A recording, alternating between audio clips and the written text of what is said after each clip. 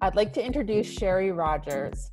Sherri studied fine arts and computer science in university and graduated with honors from the computer animation program at Sheridan College, Toronto. She traveled to Vancouver in 2004, working as a surfacing artist on animated shows that include Addams Family, Angry Birds, Ghostbusters, Wonder Woman, and Smallfoot. A surfacing artist works closely with the art department to translate 2D conceptual artwork into 3D environments and backgrounds, and these elements have found their way into her painting style. After many years of digital painting on highly realistic 3D backgrounds for feature film, Sherri's traditional paintings combine graphic design principles and pop cultural themes. Her subjects range from her first-person experience in graffiti-covered landscape paintings to glitchy portraits that explore the impact of digital culture on our analog minds. So welcome, Sherri. Thank you. So let's just dive right into it. I was wondering if you could just give us sort of a big picture look at your art practice and just give us like a kind of basic understanding of what your approach to art making is. Yeah, well, like you said, I worked in film. I've been working in film for a long time, and I think that pop culture has a lot of influence in how we see the world. And so I started doing pop paintings that were based on like movies that I'd seen in the past, or a lot of just color and things that I was seeing in the environment. So they all have kind of a graphic design tone to them. Yeah, just things that I was really interested in film started finding their way into my artwork. You work as an animator, and you also paint a lot of pop cultural imagery. So tell me a little bit about like how that progressed for you as you grew up, you know, from being a child to an adult, and what got you there. Yeah, well, it's interesting because I grew up very rurally in Saskatchewan and had access to almost no media. Like it was a really big treat if we could drive 2 hours into Saskatoon and rent a VHS tape, and then we had to send it back in the mail. So it always seemed like wow. a really big deal to be able to watch movies. So I think that I became more immersed in pop culture through my 20s and realized there was this whole, world of references that I didn't get, and they were really important. So I started my education sort of when I started film school. I got into it because I wanted to be an artist, and I was always really encouraged to paint, to draw. No one ever told me that I couldn't be an artist, but no one ever explained to me how, to make a living doing that. Mm-hmm. And it was always kind of implied that I couldn't. And so I was determined to find a way to make money doing art. Do you think because you were sort of deprived, or not deprived, but you didn't have access to media, that you then needed to get it? It's like if we're told we can't have it, or it's difficult, then you go and you search it out. Yeah, well, and I approached it like its own education. Like I wanted to, mm-hmm. Learn the whole history and deep dive into genres and really nerd out about it. So when I went to university, I went into computer sciences and art, and it was all new then. Photoshop was barely invented. Makes me sound really old, but our teacher was learning it just 1 week ahead of us. Mm-hmm. And so I knew that there was a future there that I could be really excited about and find a way to sort of move forward with my education and be an artist. Tell me about your series of paintings that you completed during the pandemic, and how did the physical and mental effects of the pandemic influence this creativity? Yeah, well, before the pandemic, I was painting a lot of landscapes, and I kind of thought of it as my personal experience out in the world. And it was very subjective. And as soon as the pandemic happened, all of a sudden it was the world was taken away. And what I missed most was people. And I hadn't really explored painting people in portraits outside of like my pop art references. Mm-hmm. I was, stuck at home by myself, and I didn't like, a lot of my shows were canceled, but it kind of gave me the opportunity to think, I have this time, and if I can paint anything, then what do I want to paint? And at the time it was people. I just missed people so much. And I feel like because it was such a, stressful catastrophe, I got really addicted to news and my phone. Like, I was on it all the time, and suddenly that feeling of being distracted and not having any concentration became, so apparent. It was so overwhelming. So I started painting these girls that were wearing like a space bubble on their head. And it was very glitchy because my own mind was so distracted. It felt like everything was just so crazy. I wanted to kind of have that disconnected feeling coming out in the paintings. So I kind of like hit my stride with exploring that topic.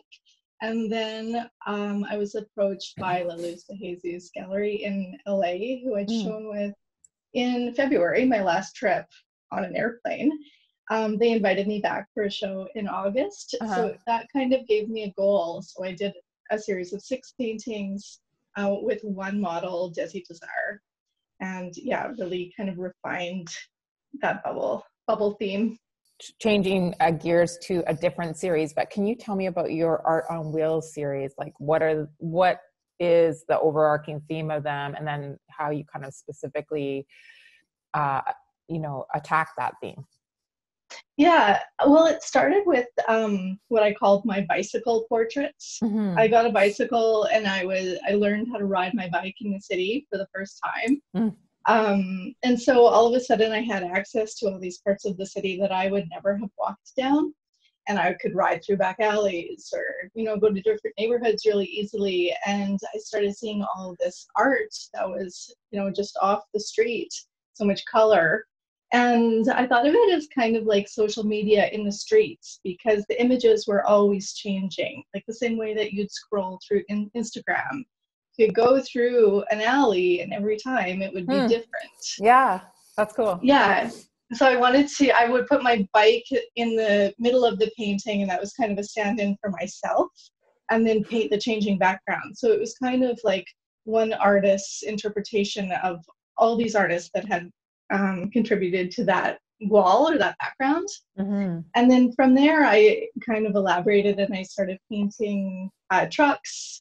And a lot of the street art that you see out there is painted by men, because if I was, out painting on a truck in the middle of the night, I would feel, a lot of danger in doing that. So with that series, I wanted to imagine if I was out in the middle of the night, spray painting on the side of a truck, what would I paint? And so I painted a lot of like florals and a tribute to Frida Kahlo. And it was kind of symbolic of, the truck is like a blue collar symbol of labor, and painting women on the side of the trucks was sort of the symbol of the work that women do, in the environment and in the world. And maybe we should have more of them on the sides of semis and trains.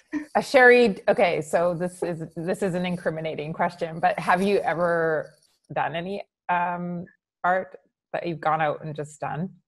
No. Do you want to? Well, I would find it really interesting to do that, because I painted on walls on small scale. Yeah. But yeah, it would be really interesting for me to be out there and painting. They seem very, it's of an urban landscape, but it's also very personal. So I love taking a look at them, because you can just see more and more every time you look. What do you think of the quote by W.D. Griffith, the filmmaker, or sometimes it's attributed to Jean-Luc Godard? All you need to make a film is a girl and a gun. That sounds to me like a person that doesn't have a lot of imagination. Yeah, well, it kind of is indicative of, how much they underestimated the complexity of women's lives. Mm-hmm. And, like, women are people. People have stories. So, you could just as easily say, all you need to make a movie is a girl in a chessboard. And, Netflix has proved that to be true. Yeah, So. I know. I was going to say to you, it's very much about like what tells an interesting story is sex and violence, and they're minimizing what the complexities of what women are to sex, right? But when I look at your series of work, which is called Strong Female Character. Strong Female Characters, it could easily be all you need to make a film is a girl and her friendships, or a girl and a watermelon, a girl and an idea. Yeah. Exactly. Right? Yes, exactly. Yeah. Tell me about the last skill you learned as a painter that kind of has changed the game for you as an artist. Well, I was trained in oil paints, and then I used acrylics for years. And acrylics were really great for that Strong Female Character series because I painted them in a very blocky style. I kind of wanted it to look a little bit like JPEG compression. So it was like really solid kind of panels, brushstrokey, square marks. But whenever I would try to do skin, I wanted to have that depth and smoothness. I know you can do that with acrylics, but I really struggled with it a lot. And so I started experimenting with oils again, and it just comes out. It's so smooth, just makes it easy. So did you do that with your pandemic series? Yeah, with the bubbles. I usually start with acrylic, like I block it all in. I find oils are really hard on my body because I can't rest my hand on the panel. So I block in all the colors with acrylic, and then I go over it with a layer or two of oil. Well, I always thought of oils too as like muted sepias and yellows, like very traditional, but there's some like pretty juicy oil paints out there, and Kama has a line of neon oils, and they're so amazing. Like they really transmit the feeling of light very well. So you're not restricted in any media. So you work as a computer animator as well as an artist, and how does this job influence your painting and vice versa? Well, it's been a really great education. As an artist, it taught me how to see light and about color space and what colors go together. They gave me a very critical eye. And I paint really quick. When you say critical eye, what do you mean? Well, if I'm trying to make something realistic, after years of taking direction from art directors or trying to match live plates, like it's taught me how to see in a really realistic style, how to translate that into paint. So that's how when you look at your like your urban landscapes, and they look the textures of them are so amazing, and the detail in them are so amazing. And this is coming from probably doing the work that you do as an animator. Yeah, totally. I would work on backgrounds all day at work and then go home and then paint brick walls. I just couldn't get enough of it. For the past 10 or 12 years, I've kept an active practice, and I've been really disciplined about always having something of my own on the go. Oh, that's great. What kind of programs do you use as an animator? Oh, well, as a texture artist, I use Photoshop, for the basics, Mari, Substance Designer, Substance Painter, Maya.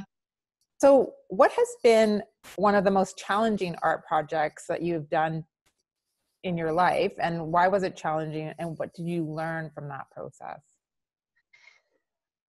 I always feel like the hardest project is whatever my current project is. Yeah. You know, as soon as Yeah. it's over, I'm on to the next thing. I don't want to think about it anymore. And then there's new problems to solve. Yeah. So yeah, Yeah. and my style isn't, or subject matter isn't consistent. So I haven't developed like a trademark way of doing anything. So I always have new problems and like a new approach that I have to get through. I find it's like math, like it's like a new equation. Math and art, there's a lot of similarities in that you do have to solve Definitely. problems. There's constant problems to solve. Sometimes different things that I want to say require different styles. Like sometimes I want it to be really simple and sometimes I want it to be loosey-goosey. So yeah, you got to approach, you know, what you want to say in its own kind of way. Yeah. Well, that's a really good answer to that question, I think. Well, let's break down one of your pieces. Which one do you want to talk about today? Oh, I thought we could talk about my red telephone piece. I Just Called to Say I Love You. Okay. That's a song from Stevie Wonder, and it starts out, no New Year's Day to celebrate. And it's all about all these different things that are being taken away. And every time that we would lose a holiday through this pandemic, I would think of that song, like how sad it was that we weren't able to celebrate one thing after another. But, you know, I always missed talking to people on the phone, and I never thought that that would ever come back. And, you know, for months I talked and talked and talked on the phone. So, yeah, I wanted to do that painting as kind of a tribute to, you know, the old-fashioned communication. It's such a nice way to connect with people. I hate Yeah, so texting. personal. Yeah. Yeah. And then stylistically for that painting, I mean, we kind of associate that glitchiness with digital art, but I have really bad eyesight. Like I lost my eyesight when I was in about grade 2. And like it's so bad I wouldn't even be able to see the Zoom screen if it wasn't for my glasses. And my lenses have a lot of curvature on them.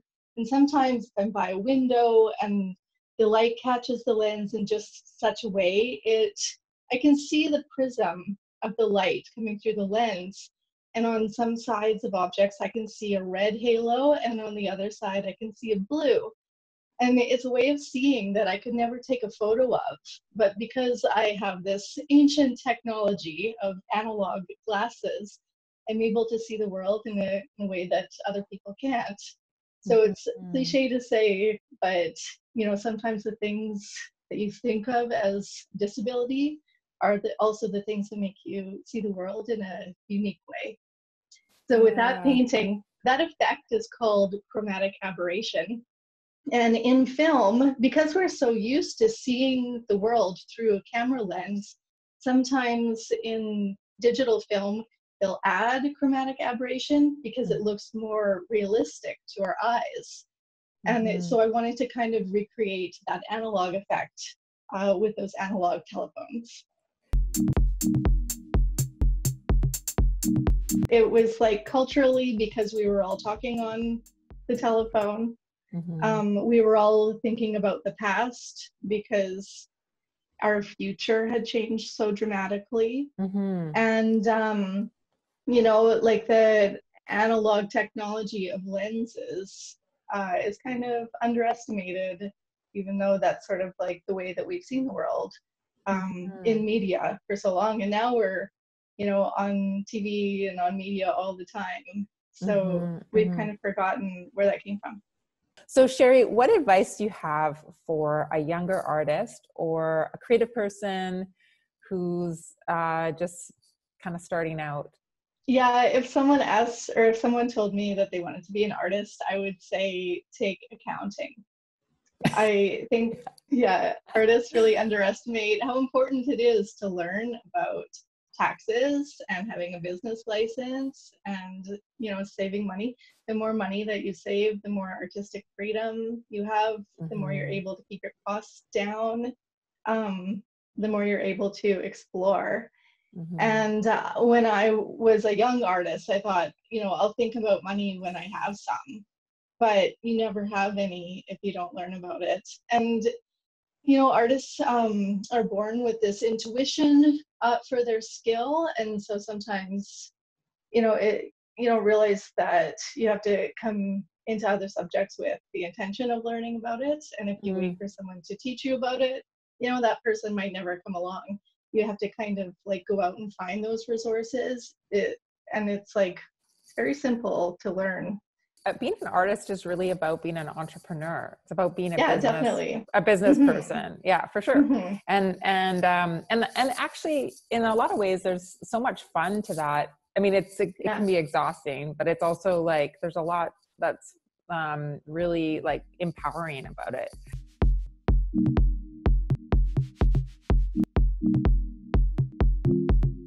Do you have an art prompt for us? Could you give us a cool creative assignment that gets us to think and be creative like you?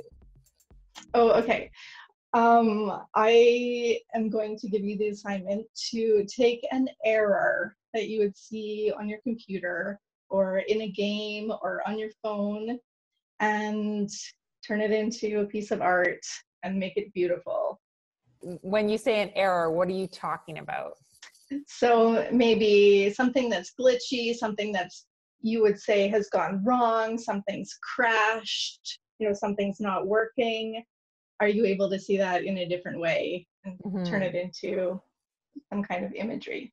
But I really want people to see, even if it's a spontaneous error, to see that as his own kind of art form.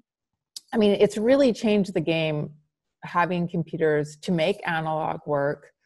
How does it like, what are the major ways that it's helped you? Well, it's helped me a lot, but it's also made me far more controlled. Like, I would have a really hard time sitting down in front of a white canvas and just making something. I feel really dependent on working out what the image is going to look like on a computer before I ever start. So I feel like I've lost a little bit of spontaneity in not being able to just wing it. So I'm trying to be a little bit more loose, but it's really hard to let go of. On the other hand, I can work out all those issues on my computer without using up supplies. Yes. I can figure out what my style is going to look like. Like, there's a lot more room for inconsequential errors before I start the actual painting. Like, there's more cost involved when you're using actual paint. So what's amazing about digital culture now is that we can make mistakes beforehand or kind of have, but yeah, I mean, with anything, you have to be really conscious about how it's using you and how you're using it. Sherri, can you please tell us where we find you online? Oh, yeah, I'm at Sherri Rogers on Instagram. That's SherriRogers, and at sherrirogers.com on the internet. Yep. And you can find me in my studio just a couple steps down from where Tristesse is right now. At the Arts Factory in Vancouver, British Columbia. That's right. So, and do you have any shows coming up, or can you tell us about anything that's coming up for you? In 2021, I will be showing back at Gallery 1988 in LA some more movie-themed art. And who knows what next year will bring. It's all up in the air right now. So, well, thank you so much, Sherri. Thank you. Yeah, this has been great.